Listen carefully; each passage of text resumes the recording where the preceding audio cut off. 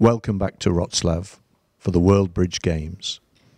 I'm sitting in an empty Viewgraph theatre waiting to start commentary on the first session of one of today's 4 finals. The real drama came yesterday. First of all, France finally overcame the heroic resistance of Scotland in the Women's Championship in what was a great match. And Russia inflicted defeat on the USA in the Mixed Championship. But the real story that everyone's still talking about is the sensational finish in the match between Monaco and Spain. On the penultimate board, with Monaco leading by a single imp, they played in a very dubious doubled contract in the open room, and it looked hopeless.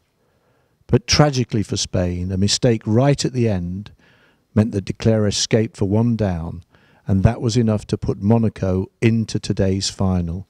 What a tragedy for the gallant Spanish team who have played so well in these amazing championships.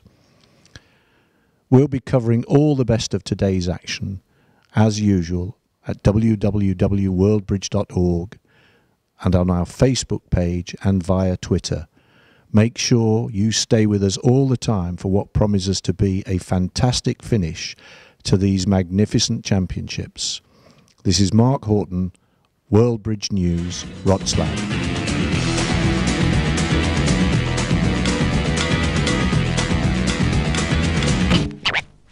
That is all.